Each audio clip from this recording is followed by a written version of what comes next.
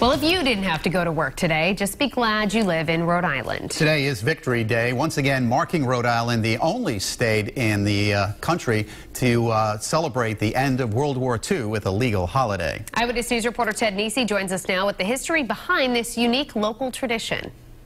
It was only 12 years ago that Rhode Island dedicated the World War II Memorial here in downtown Providence, but decades before, the state had already established a different kind of tribute to those who served in the war. Victory Day.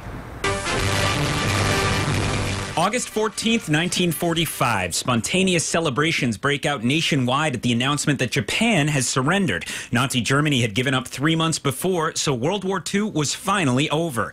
Rhode Island had made a major contribution to the war effort. More than 1 in 10 residents served in the military. Future presidents, including George H.W. Bush, trained in the state, and local factories pumped out ships and supplies.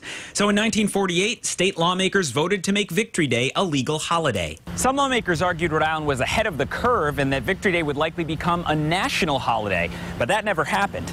Arkansas did have its own version of the holiday, but got rid of it in the 1970s, leaving Rhode Island on its own.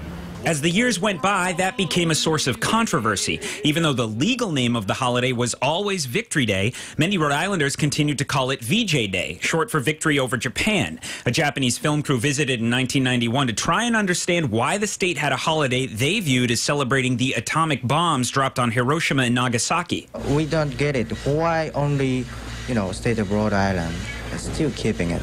Lawmakers passed a resolution in 1990 saying it is erroneous and offensive to refer to Victory Day as VJ Day, but General Assembly leaders have declined to eliminate the holiday. Part of the reason was surely the desire for a day off in August, but another was expressed to us by a veteran after a 2015 Victory Day ceremony in Pawtucket. We celebrate it, however morbid it is because of their lives that were happened to be taken.